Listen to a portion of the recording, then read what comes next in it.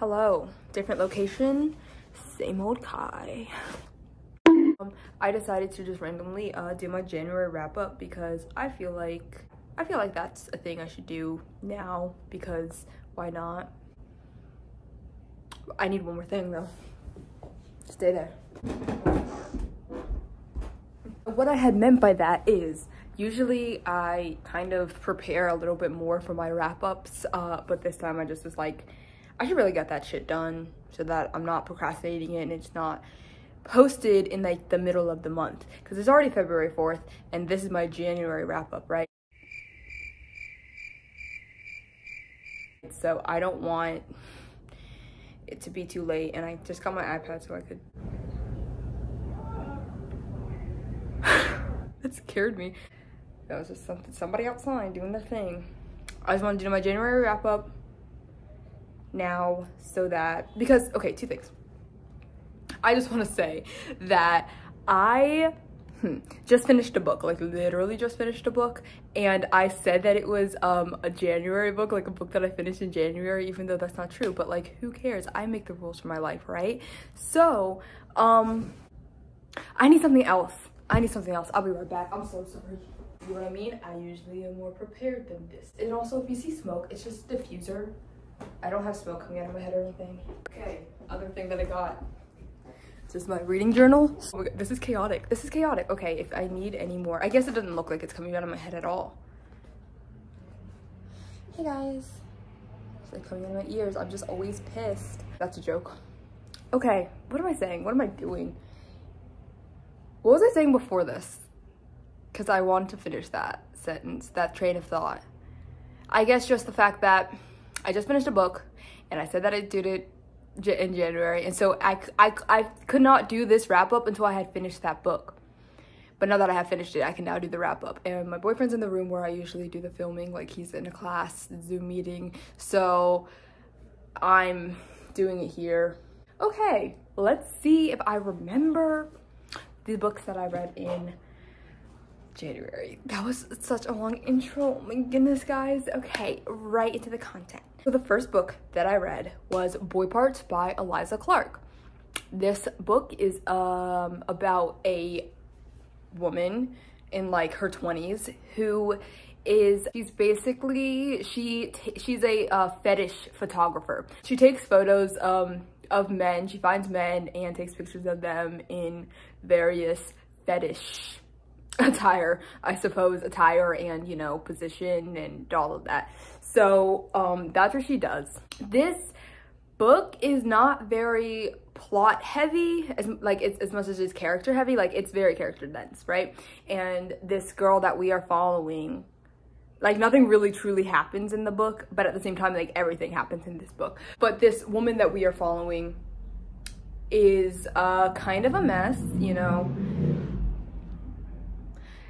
She, you know, is into drugs, heavily into having sex with anybody. Not that that's like I don't give a fuck about that, but like I'm saying, like, it just adds to like the mess that she is, if that makes sense. Like, it's very chaotic. I gave this book 4 stars, and I feel like I did not describe that very well, but I already read this with somebody and we had a pretty good conversation about it, but I don't know how much I can say without like spoiling anything, without telling you everything about this character, and then this is why we came to this conclusion, or I came to this conclusion, or we spoke about these things, right? In my journal here, I put like a lot of quotes that I enjoyed. There's like one part, it says, it was like in reference to her friend, the main character's friend. Her name's Irina. I keep calling her like woman or main character, but her name's Irina. And she was talking about how her friend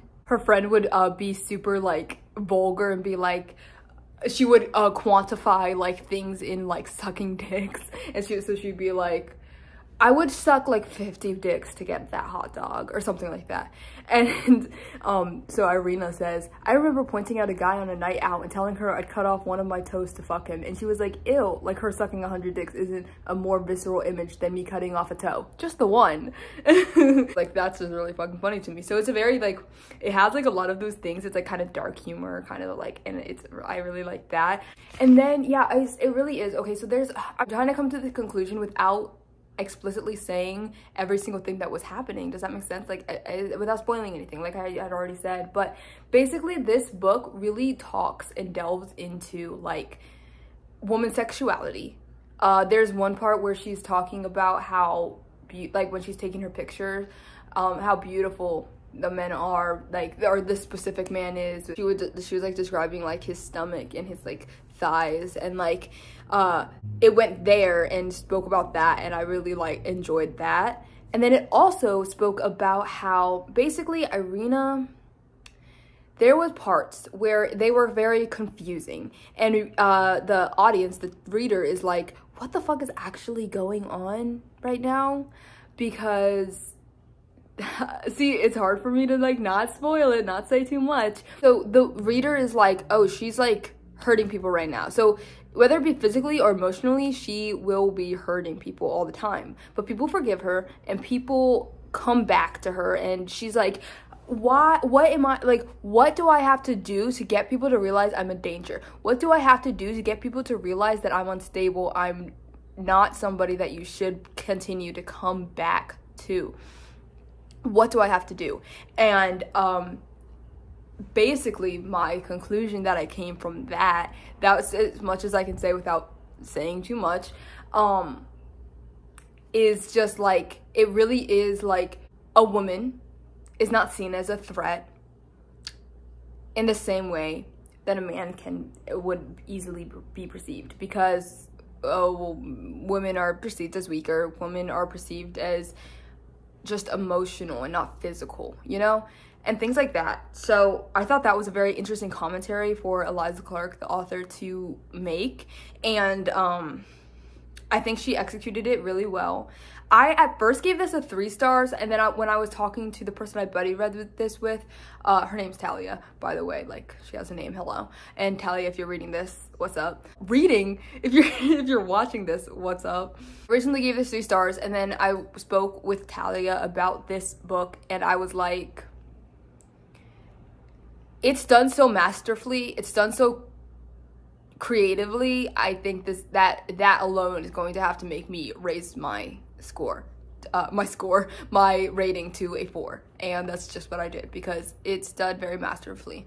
I recommend this book to anybody who it seems interested in. It's for the people who like an unstable female character, for the people who like a little bit of magical realism, if you will, for the people who are like, what the fuck is going on the entirety of the book. This one's for you guys. Millennial fiction type, you know. On to the next book that I had read this month was Crossroads by Jonathan Franzen. I gave that a motherfucking 5 stars because I loved it. I loved that book so much. I spoke a bit about it in my last video.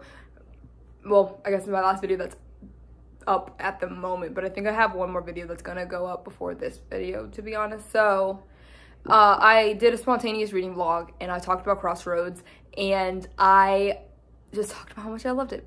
It's basically, it's super character driven and plot driven, plot and character based. It's gonna be a trilogy, which is really exciting, because I really love this. And also Jonathan Franzen, I didn't know he was such a like iconic author, but after reading this I realized that he was. I watched like one review. My battery thing said 20% left. I watched like one review, and then I got a plethora of like people talking about Jonathan Franzen, and he's like such a big author. So that's cool to know, and he's definitely on my radar, because if it's more of this character driven literary fiction things, even historical fiction, because that's what this Crossroads is, then give me more of that. I am so here for it. I would like to direct you to that video if you want to know my full in-depth thoughts about it, just because I don't want this video to go on too long.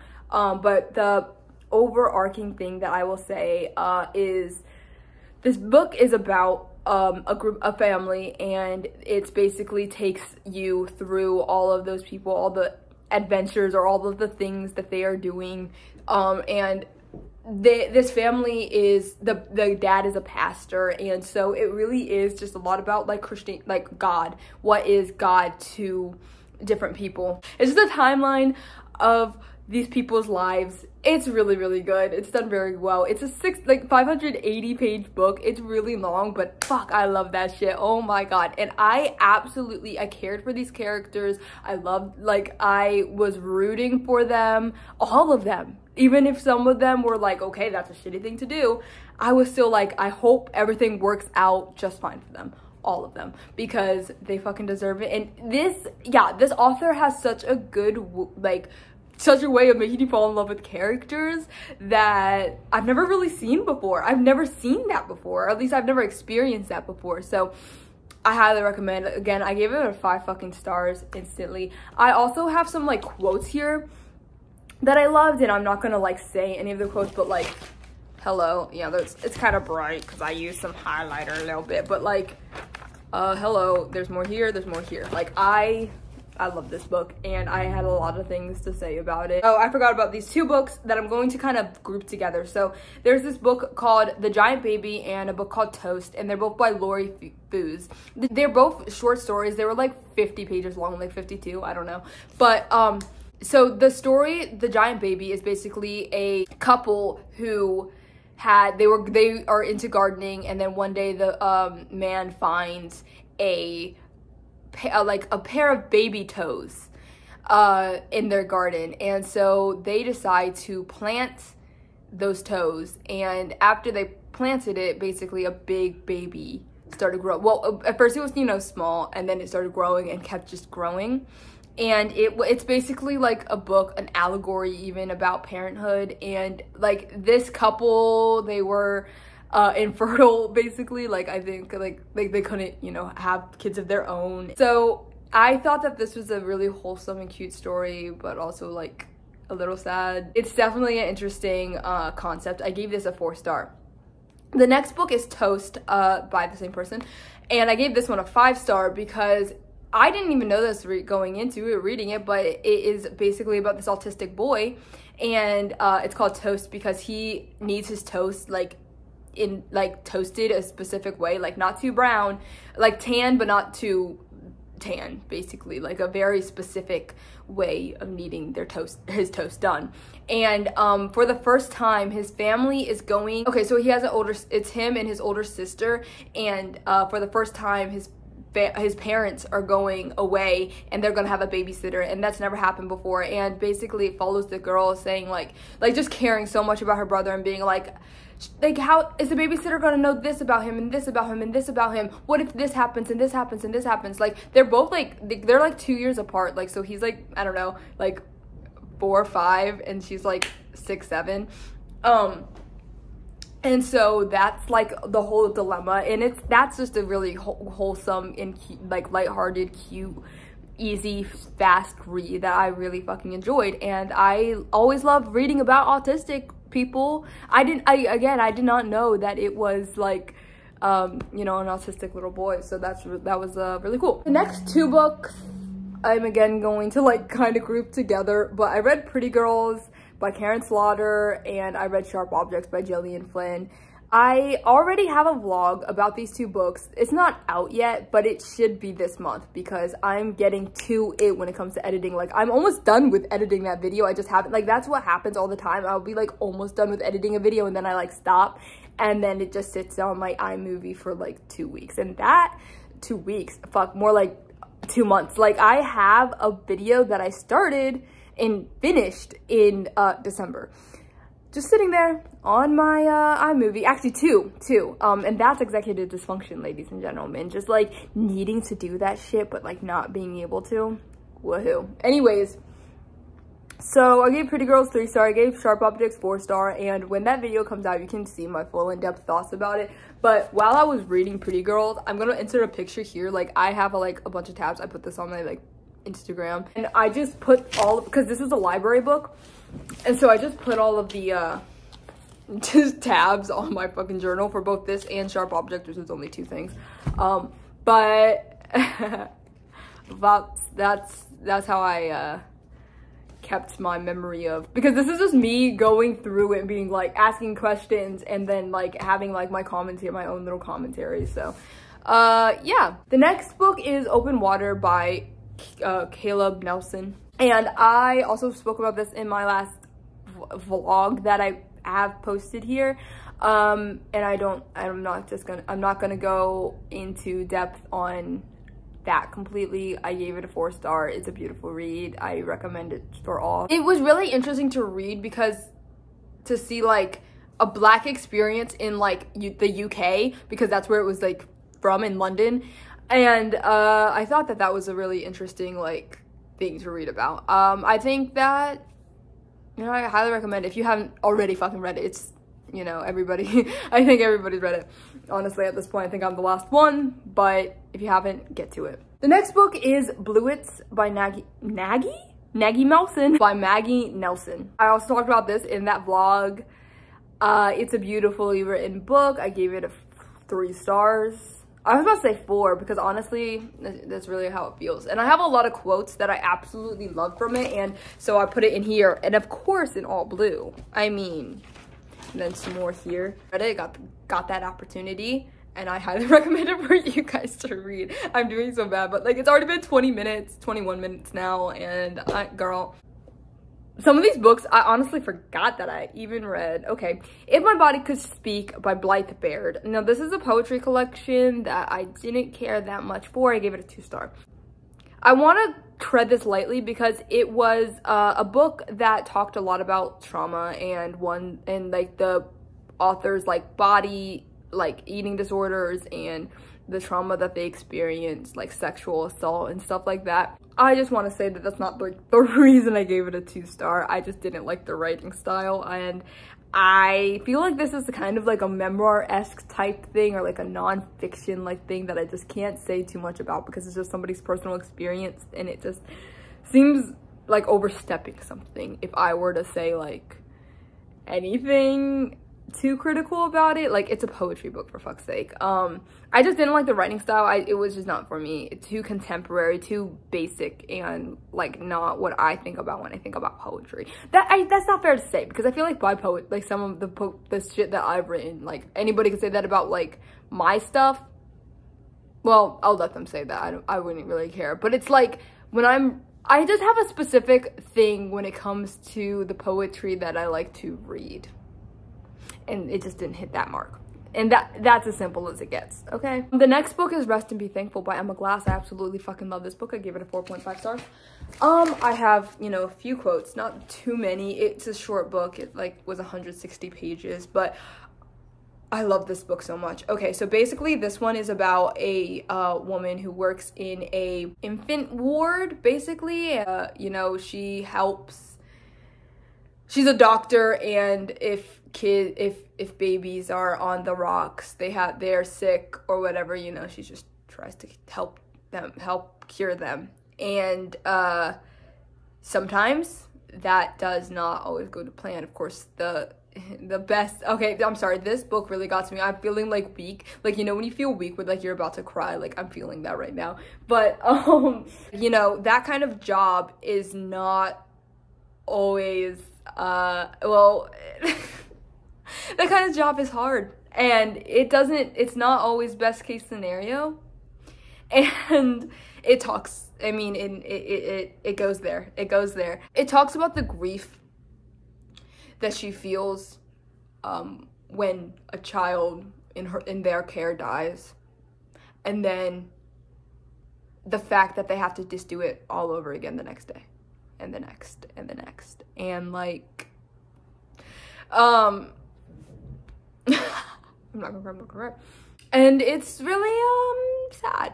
And then there's also, while during this time she is losing her husband, They're kind of in a loveless situation. And you know, there's this one quote that I really like, and I'm gonna read it all out, and it was under the chapter called I Function, and I just think it was written so well.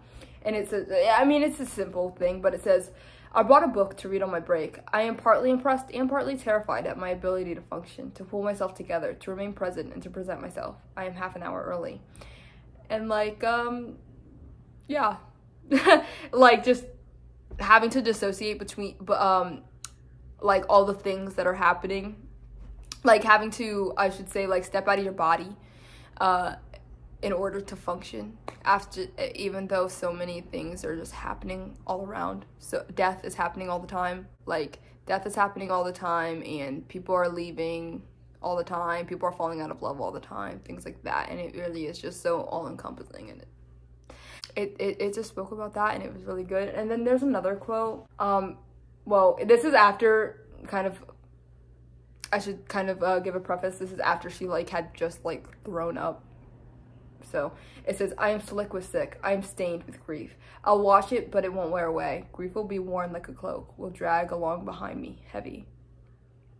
Some of these lines, so poetic, so beautiful, and just does well. I highly recommend this book. It's gone down, I think, as one of my favorites, and I want to purchase it because I just read it on Scribd. I want to purchase it one day, even though it's a short book, and I don't really like buying short books, but like, after, I don't know, it's just, I think I should have it. Kind of hard to get through sometimes, but I really fucking like it. Okay, next. The next book is Universal Harvester. I gave this 1 star. It just wasn't good. Basically, it started really well, but the cover though, iridescent, I think, yes, okay. But it started really well, kind of creepy, kind of weird, what's going on vibes, but then it never explained anything that was going on, and the creepy, weird vibes never really stayed. So we had a book about nothing, literally nothing. I was like trying so hard to be like, okay, so what does this have to do with the VHS tapes? Because basically that's how it starts. This guy who works at a store, a movie rental store, and somebody's like, hey, there's some weird shit on this VHS, and so he goes and watches it, and he's like, oh, this is weird, huh? And weird shit did happen, but then that stopped. I guess it was trying to explain. Was it trying to explain? I don't know. It was boring. I gave it a 1 star. I like the cover. That's all I gotta say. I'm sorry. I said more on my like Instagram. Again, if you want to go follow that, see a review for that shit, you are more than welcome to do so. The next book I read was Whisper Down the Lane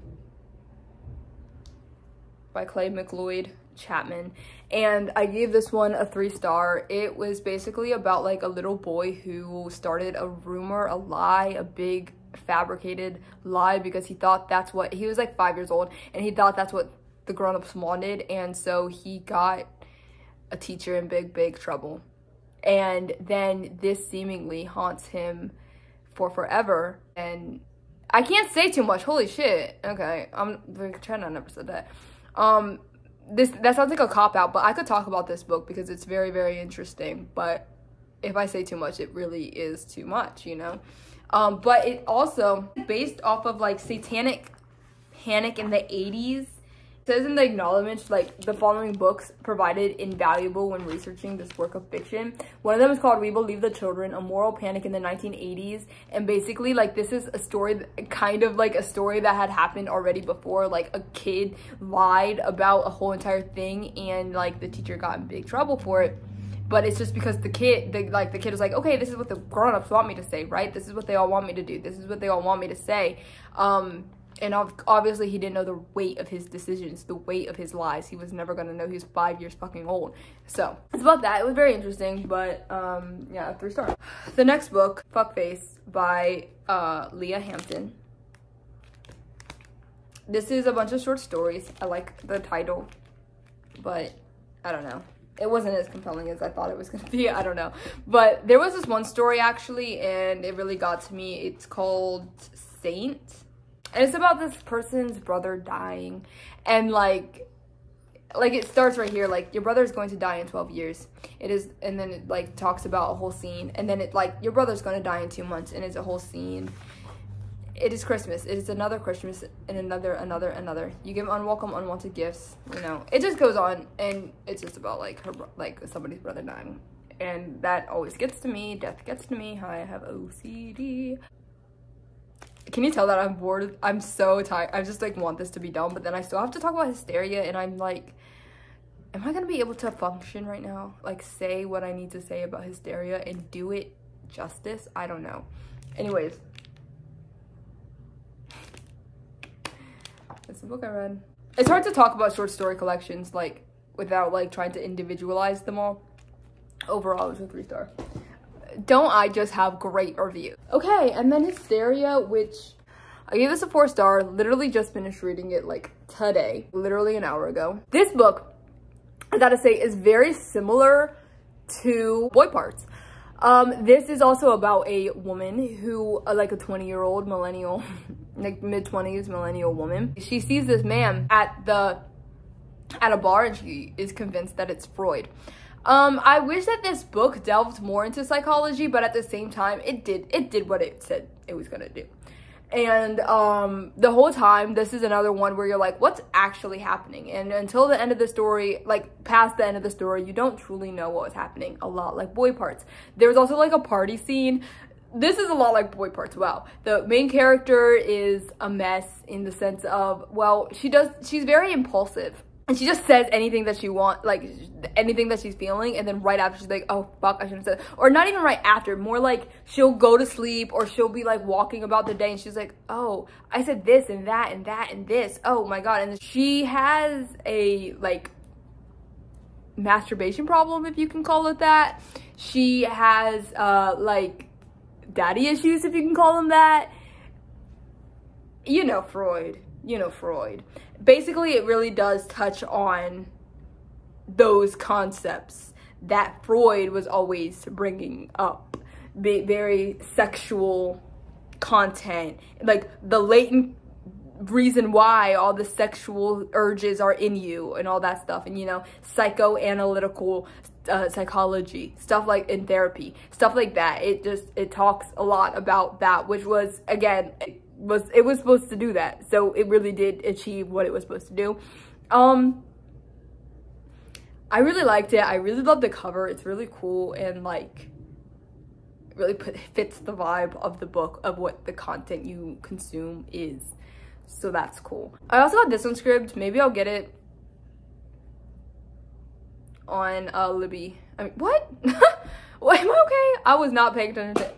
Maybe I'll get it physically, is what I'm trying to say. But this is another short book, so I'm like, again, I don't really buy short books that often. I don't like doing that. Okay. I can't believe this somehow managed to be 36 minutes, but I feel like I said nothing at all. I feel like I couldn't even start to touch on any of these fucking books. But I can't afford to edit too much right now, because mentally I can't handle it. So that's why I'm trying to make it as simple and like fast as possible. But at the same time, I feel like I said nothing. I don't know. What you should take out of this is go pick up Hysteria, go pick up Bluets, and go pick up Rest and Be Thankful. That's what you should have gotten out of this. Okay? Okay. And Crossroads even, if that's what you're about, if that's what you're into. If any of this is what you're into. What am I saying? Okay. That's a wrap on January.